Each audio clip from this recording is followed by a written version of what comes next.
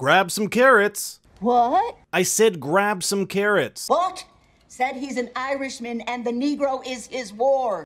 That is definitely not what I said, because we have the 4th season of Fargo and there is so much to talk about. In this video we'll be going over the ending of Fargo season 4, as well as taking a deep dive into its meaning, that crazy post-credit reveal, and much more. So sit on down with a nice slice of pie and make sure to like and subscribe, because here we go. The final episode is called Storia Americana, or translated from Italian, American History. And it's no wonder it's called that, since both the very first and last episode start and end with Ethelreda Smutney's history report of the strange events which occurred in Kansas City, Missouri from 1950 to 1951. My name is Ethelreda Pearl Smutney.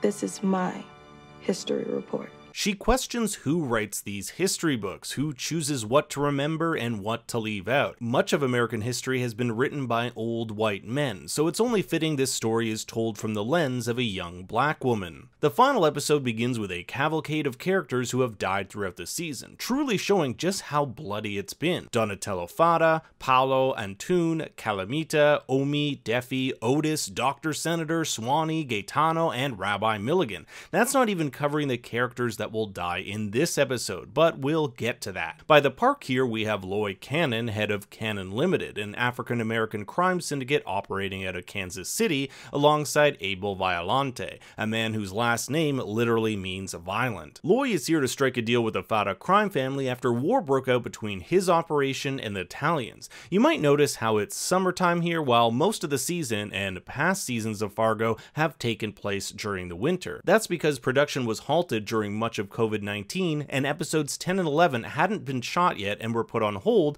until proper safety measures were put in place. Last episode, Ethelreda came to Loy and gave him something along with a proposal that would sway the gang war in Loy's favor. She came with a ring, and not just any ring, this is the ring that belonged to Donatello Fada, the former head of the Fada crime family who was killed by Nurse Orietta Mayflower way back in episode 1. She likes to collect mementos of her victims, and when Ethelreda was cleaning her home, she stumbled upon her closet filled with various poisons, obituary clippings, and other knickknacks. Loy will use the ring to posit that Josto hired Orietta, the nurse whom he was having an affair with, to kill his father so he could take over the family. Meanwhile, Josto isn't doing so well, drinking himself silly over the death of his brother who died last episode, Gaetano. It's kind of ironic considering for most of the season Josto was trying to kill him. You'll notice Josto is framed against an 1880 painting called The Storm by French artist Pierre Cot. It features a man and a woman seeking refuge from a storm, and I can't help but find this imagery similar to him and Orietta near the end of the episode. Storms also feature heavily throughout the season, a metaphor for being unable to control things.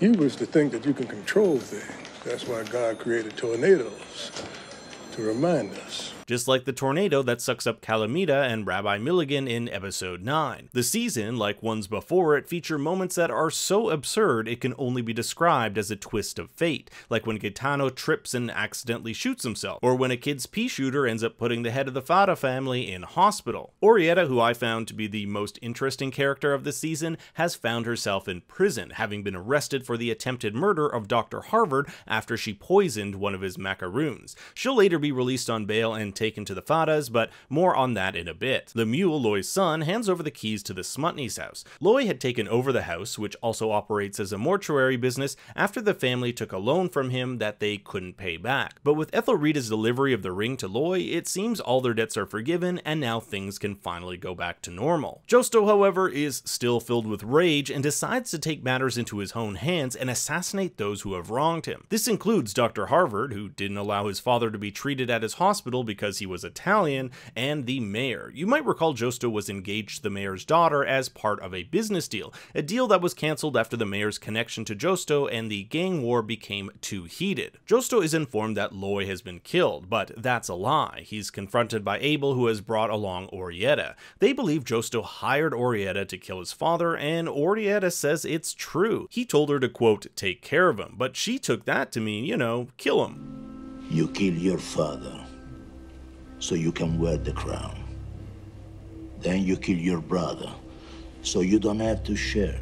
Across the city, Loy's men end up killing Lionel Holloway, who last episode was going to double-cross Loy to take control of the Cannon business in Kansas City. For now, it seems like everything is going well for Loy. He's made peace with the Italians and taken care of his rival, Lionel, but there's one person he hasn't made peace with, and that's gonna end up costing him. Giusto and Orietta are taken to a secluded field to be killed, and it's kind of fitting that Orietta's last request is to be shot second so she can watch Giusto be killed. She has a kink for death and relishes watching Giusto die even though her end is mere moments away. I love this shot from episode 7 which frames Orietta as an angel of death. It's also worth noting this shot of Orietta's disfigured reflection. Even though she puts on lipstick before her death, it won't hide how ugly her soul is. And how many of you discovered the faint image of the ghost that haunted the Smutneys beside her here? In episode 10, we learned this person was called Theodore Roach, the captain of a slave ship that brought Ethelrita's great-grandfather over from Africa. He's a man with a wooden nose, eyes sewn shut, who Ethelrita's mother calls the devil himself. He was killed by Ethelrita's great-grandfather, and now he haunts the family to this day. But this image of him next to Orietta seems to hint that he's latched onto something new, something with great evil, Orietta herself, so I like to think the Smutneys are no longer haunted by this ghostly entity. You may also have noticed the person who ends up killing Giusto and Orietta as a young Joe Bulo, who featured prominently in season 2, played by Brad Garrett. He'll later go on to be the frontman for the northern expansion of the Kansas City crime syndicate. With everything seemingly right in the world, Loy comes home to find his front door ajar. Fearing it could be someone trying to harm him or his family, he goes in alone to find a bowl of cereal, his missing son Satchel's favorite food, and his red baseball cap. Satchel has come home and the two are reunited. In episode 6, Rabbi Milligan saves Satchel from being killed and the two go on the run. Unlike himself, he wants Satchel to have a choice what happens to him in his life. He wants him to be able to choose between going back to his family, one filled with crime, and being on his own. I never got to choose.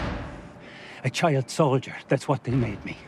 But that's not gonna happen to you. Abel and Loy agree that all is forgiven between the two warring parties, but the Italians have made a new deal. Half of all Loy's businesses will belong to them. And Loy is in no position to argue. The Italians are a giant multi-city crime syndicate with enough power to crush Loy's small operation. Even if Abel were killed, another would just take his place. Loy arrives home after his meeting proclaiming that the war is over. He looks at his family through the window and smiles. Even though he's lost most of his business, he has his family back, which is the most important. You might even have caught Satchel reading How to Win Friends and Influence People, the same book which Hunk Swindell talked about in episode 9. How to win friends and influence people. 6 ways to make people like you. Number 1, become genuinely interested in other people. The tragedy here is just when Loy has everything right, he's viciously stabbed by Zelmar, the woman he turned into the police, which resulted in her lover Swanee being killed. It's Satchel who ends up discovering his father as he dies right in front of him. You may have also noticed the oranges scattered about. Oranges were what Loy's men used to smuggle guns from across the country, and orange is also the hue of the executioner in the painting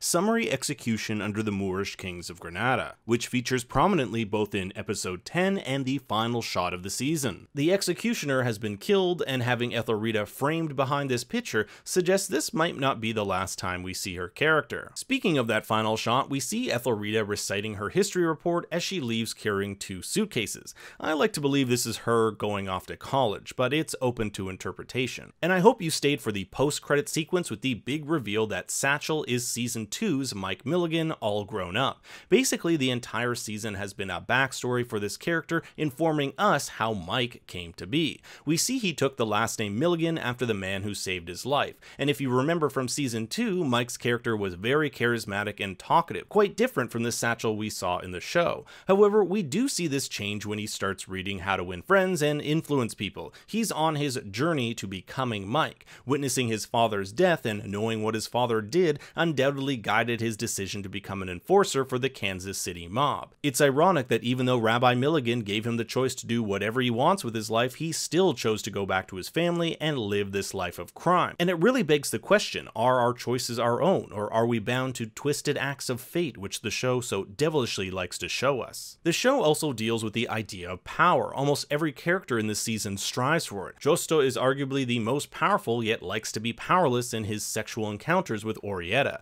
Loy believes having more power will keep his family safe, but it ends up doing the exact opposite. opposite. He'd even trade his own son for more. I traded my own son to my enemy for power. Otis becomes a cop believing its power will save him, but he ends up having to make deals with criminals in order to feel safe. All I know is I feel better when I'm in charge, when I got the power. Orietta loves the power of being able to take a life, since as a child she had no power over her own. Growing up powerless in the hospital, her mother having to exchange sexual favors with doctors just in order for her to get the right care. But power in Fargo Season 4 is inextricably linked to race. The Italians, Irish, and Cannon families, for example, turn to crime because at every turn they are shunned by the already established quote-unquote white people. They can't climb the social or economic ladder because they are not deemed equal. And here's what you need to know about the people in that room. None of them were white.